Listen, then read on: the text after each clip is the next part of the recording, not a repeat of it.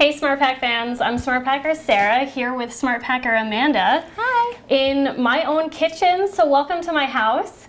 We are here and very excited to walk you guys through what we're calling SmartPak's Super Easy Holiday Horse Treats recipe.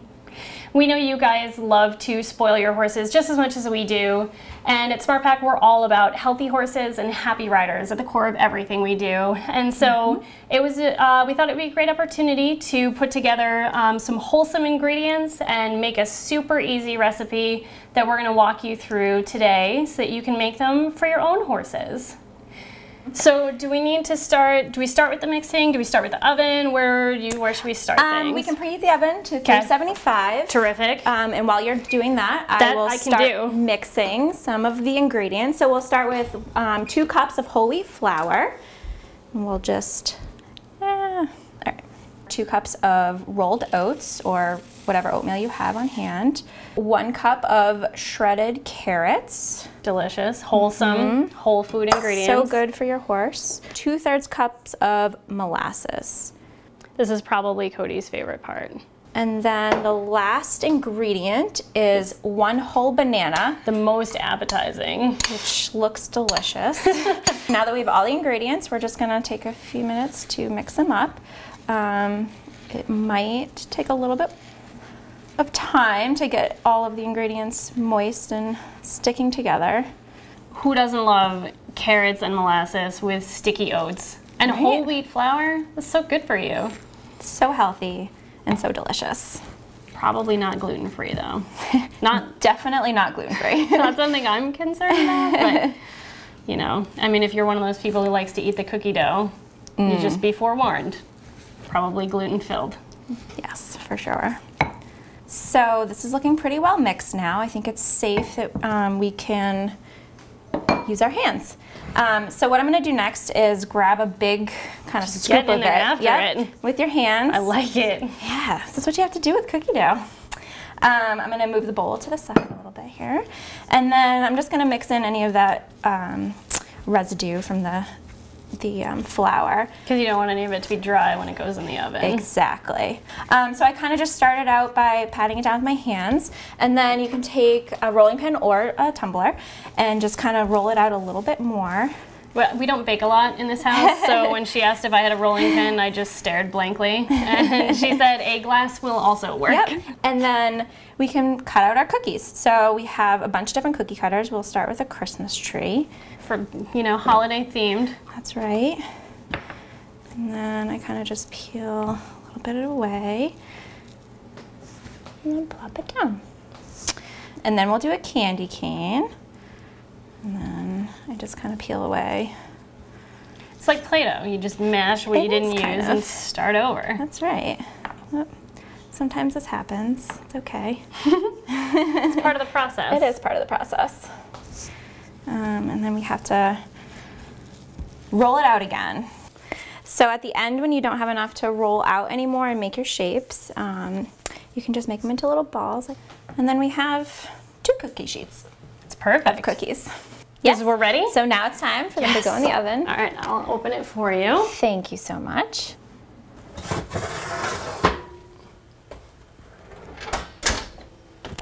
We ended up with 15, which is awesome.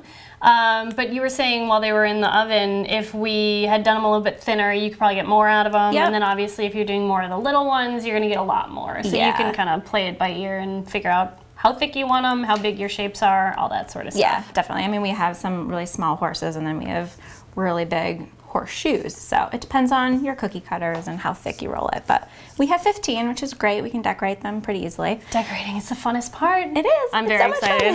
Okay, so we're gonna start with these balls that we used sort of at the end. These are super easy. You just take these little mints and you can press them in. Oh, I feel like even I could do this. And then just kind of putting these little starlight mints into the balls that we baked. Cody will sincerely appreciate these ones. Yeah, and this is probably the easiest version that you could do, so. That's why I'm helping with this one. So we got those done.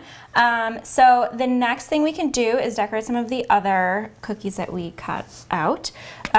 For one of the toppings, I use honey to stick on some of these decorations, very healthy decorations. So we have some dried banana, and we broke them up a little bit so that they're little pieces. We have split peas for the green coloring. We have raisins for maybe the eyes of the gingerbread man. We have cranberries for candy canes.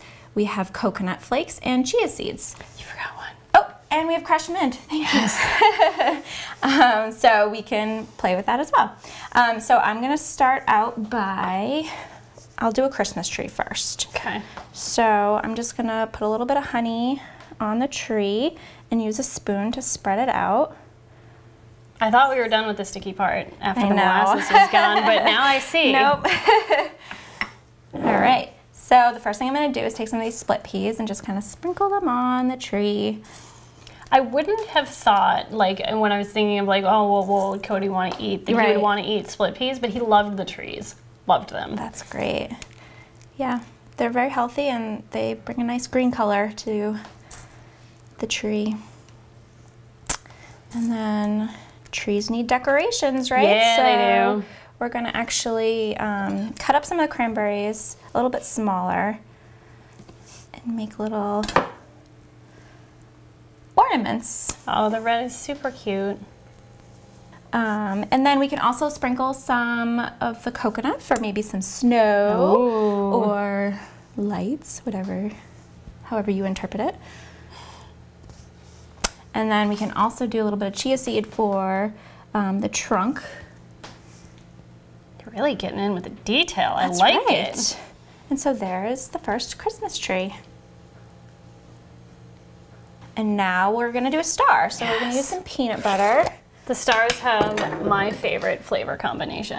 Mine too. Peanut butter and banana is like the best combo ever. It's hard to beat. Oh, it really is. So just spread some delicious peanut butter. Yeah, so we have all these little banana chips that Sarah so kindly broke up for me.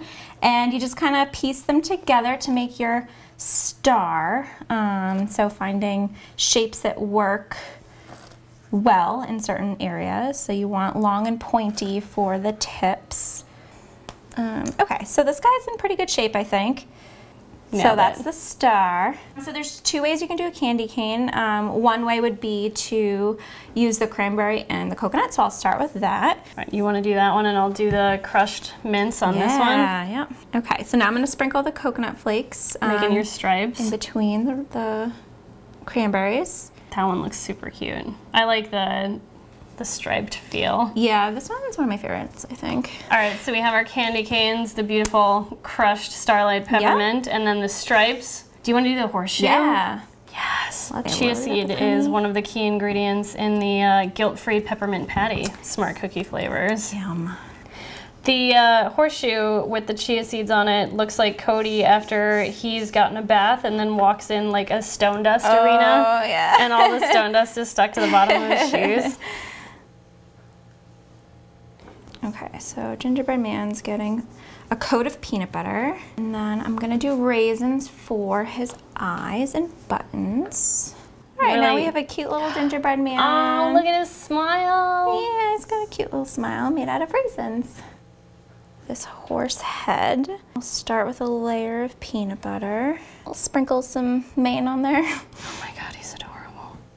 So that's it. Yeah. We are all set. They're beautiful, they're healthy, and the horses are going to love them.